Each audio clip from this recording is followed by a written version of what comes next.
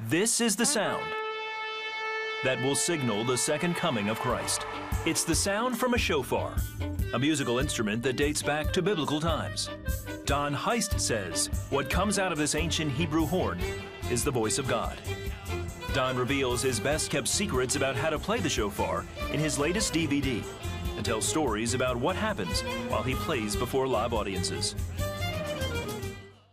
Well, Don Heist is here with us now. We welcome you to the program, Don. Thank you. How did you get started doing all of this? Well, I stumbled on it quite by accident. We were at the revival in Pensacola, Florida in 1995.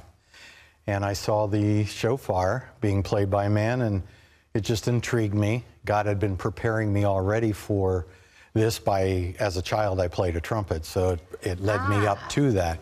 After that, I got my hands on a horn and just started playing, and then I guess they say the rest is history.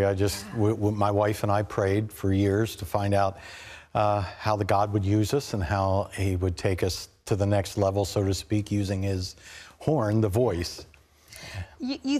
You think that you're just going to pick up one of those things and blow into it, but you say you play it, you don't blow it. Yeah, I try to play it more like an instrument rather than just may I use the rough phrase, noisemaker. Yeah. I mean, it is the sound of rejoicing. It is a noisemaker. Can I just Well, say? it is the sound of resurrection and the sound of deliverance. But see, when God's voice comes out, it really doesn't have much to do with the person playing the horn, except that, I mean, they have to have clean hands and a pure heart. But the point is that it's God's voice that comes out the end of the shofar. So miraculous things happen when God's voice touches you. It's true, and you've played here for Rosh Hashanah for years now. 8 years. And when that shofar blows, something rises up in you, and everyone rises. I mean, it's just, it is a call. It is, and what that is a spiritual change in the atmosphere. God's voice goes throughout and changes the atmosphere. Yeah. So hearts are melted and healed, softened. Physical healings have taken place, mental healings, financial. Worship breaks out too. Oh yes, definitely. So the sound of Christ coming out the end of the shofar is very much like a celebration all the time. How God decides to use his voice is, of course, well, not a surprise, but different every time, because it's really about seeking God's will. You said that you played the trumpet, and there is a certain way. I have a shofar. I am a noisemaker, shofar blower, not a player. But as a trumpet player, you know how to position your lips and how to breathe but you don't have any notes that you can play. So how does one play the shofar? Well, the shofar, just like any brass instrument, has what they call parcels. Parcels are different level pitches. So the shofar will always play the root note. It'll play a perfect fifth, and it'll play an octave. Really? And on a good day, I can hit an out-of-tune third above that. Wow. But it's really not about what I can do as much as what God does through the horn and what's emitted out of that horn in terms of healing and deliverance. You played at a conference in Florida a little bit ago, and a prophetic word was given there. Tell us about that. Well, I was on the platform speaking or playing with the worship team, and the prophetic speaker was walking in front, and as he walked by, his eyes and mine met, and I immediately sensed a fear of, I'm in trouble. Didn't know what was coming. And he said to me, I have a word from God for you. And I listened, and in front of all these people, he said, whenever you blow, the cancer must go. Wow. And right after that, in fact, at that very conference, God had healed a man with golf ball-sized lumps in his chest. Good grief. Eyes were opened that were blind. Deaf people began hearing. By the end of the conference, people had cell phones lined up on the front edge, contacting a loved one or an unsaved person that they were praying for.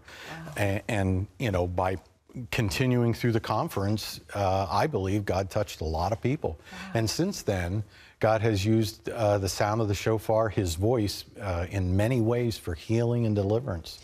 The shofar has been used by God's people for a long time. What's the significance of it? Well, it goes back to Genesis 22. where Abraham is taking Isaac up to sacrifice him. And of course, the scriptures tell us that suddenly there was a ram in the thicket. Yes. And that's the animal that Abraham used to sacrifice in place of Isaac. Now, that being said, that we know now is a picture of Christ. Sure.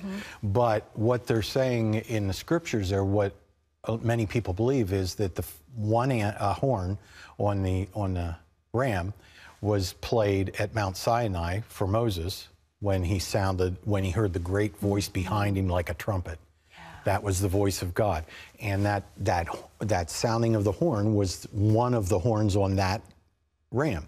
The other one, it said, is in waiting for the second return. So when Christ comes back, we'll hear that other one play. And now, I thought all shofars were ram's horns, but you actually play is it a kudu? It's a kudu antelope, and they are a little easier to play than the curved ram's horns. The ram's horns up at the point are more football shaped, where we put our mouth on it. Makes it very difficult to play. The kudus are more round. And by having different length of the kudu horns, we can pitch them in different pitches, coming back to playing the shofar, because what I can do is pick the horn that's in the key of whatever the worship team is playing, and I can accentuate different places. That's why I say I play it rather than just blow it. But it's still all God's voice coming out. Sure. And I many times wonder what God's doing in the atmosphere. Yeah. I'm just playing the horn. But what's God doing? You know, I love to hear it when people email me or whatever and say, this is what God did that day, you know. Well, we're going to hear you play in just a moment. Will all the horns that you're using be kudu? Those that I have with me today are all kudu horns. Okay. They're different lengths because they're pitched differently. Yeah, amazing. I'm going to let you go over and get ready while I tell people about how they can hear more of what it is you do. If you'd like to hear more of his work, go to cbn.com. He's got a wonderful DVD called Combo. It's called Shofar, the Voice of God. It's available. You can go to our website, find out how to get a hold of it. But Don's going to play for us today. Coming up in a few minutes after this, we're going to have your email questions. One viewer asks, will I get to heaven even if I sin? So Bring It On's around the corner. But before we do Bring It On, I want to bring you Don Heist playing the shofar.